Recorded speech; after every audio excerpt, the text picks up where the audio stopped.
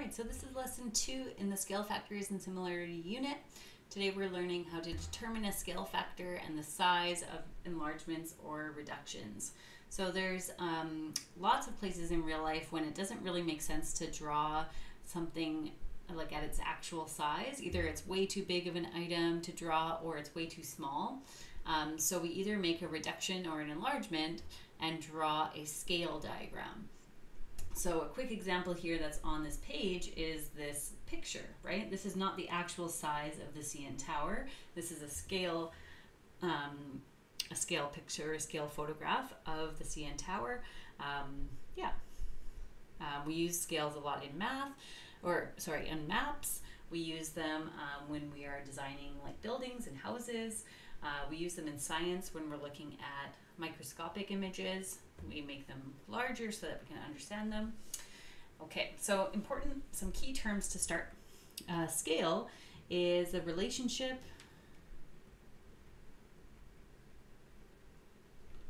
between the drawing size and the actual size. Usually we see it as a ratio, and we always write it in a certain order. We always write it as the diagram or the image size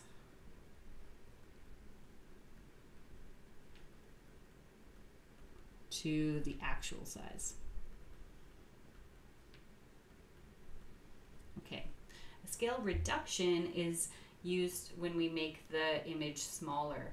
So it's used to illustrate things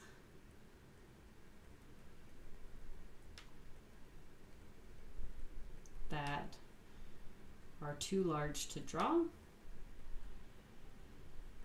would not be practical, right? So buildings, maps, vehicles, planes, anything that would be way too large to draw. Large animals, sports fields, right? It wouldn't make sense to draw like a picture of an elephant, for example, at its regular size. It would be way too big to draw. So we draw a smaller scale reduction of that.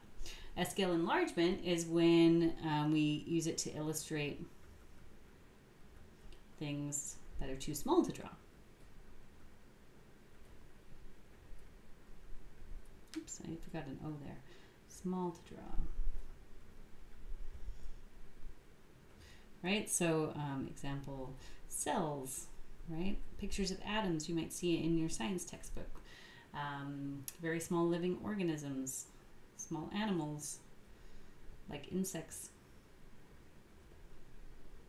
bacteria, things like that, okay?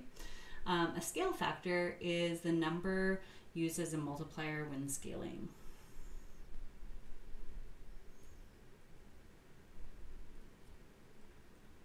And we'll practice using those as a multiplier.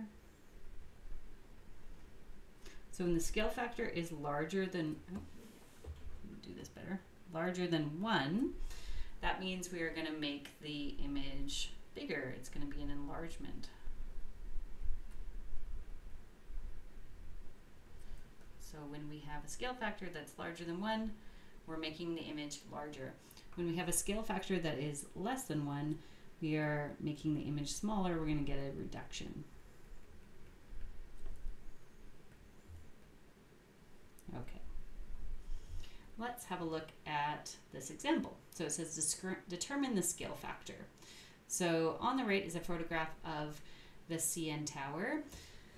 The photograph depicts a scale model since every dimension of the actual object has been reduced by the same factor.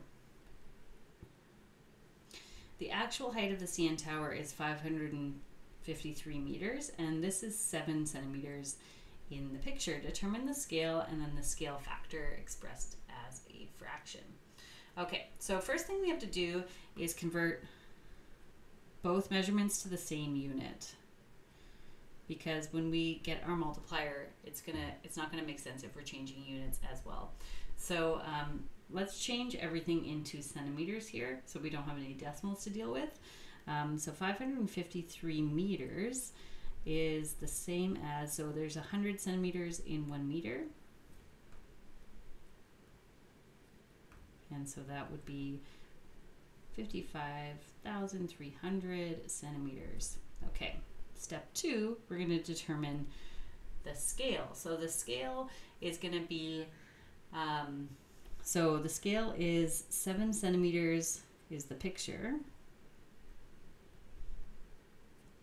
And it's 55,300 is the actual CN tower. It's always in that order, picture to the actual size.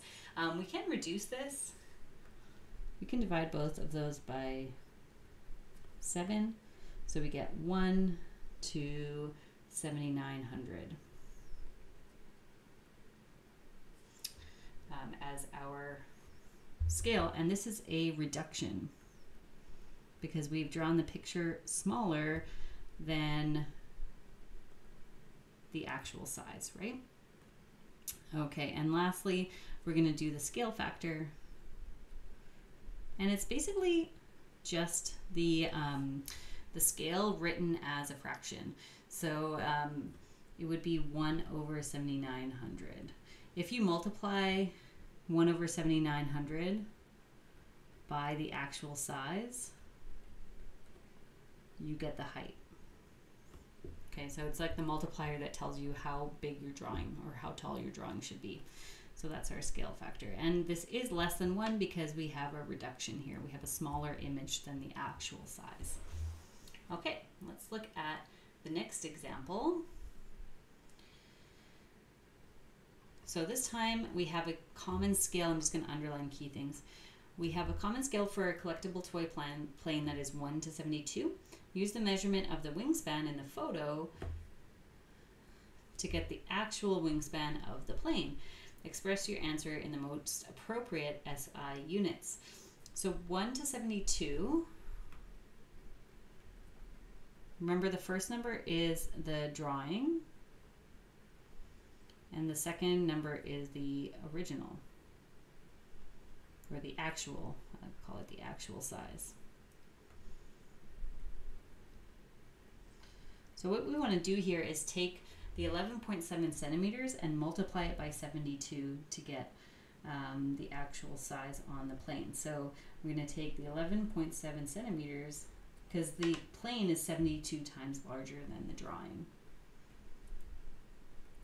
And when we do that, we get 842.4 centimeters. That's not really, you wouldn't really use that. It's not really appropriate. It's probably better to change it to meters. So we're going to change this 842.4 centimeters into meters. Remember that we always want to cancel out the units we're changing from and have the units we're changing to in the numerator. So we have 1 meter is 100 centimeters. So it'd be 8.424 meters is the actual wingspan.